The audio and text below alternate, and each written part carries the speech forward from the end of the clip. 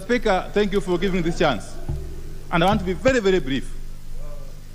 And following the votes you have taken under order number 8, and the intolerance we are seeing creeping into this House, Mr. Speaker, I want this to go on record that as the minority side, we are not willing to be a party to a process which aims at legitimizing illegalities, illegitimacies, that this House cannot, under our watch, be turned into a kangaroo institution. And for that reason, Mr. Speaker, you cannot preside over a House like this, Mr. Speaker, with all tremendous respect. And therefore, I want to give you a chance to proceed with... Order.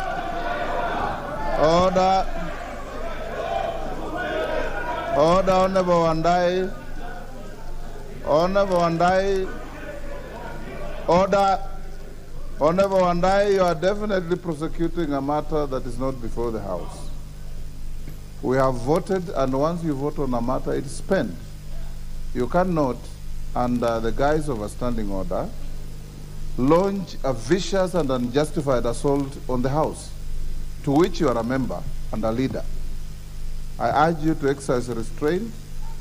I urge you to be a good parliamentarian, and whenever you want to say something, I'll give you an opportunity.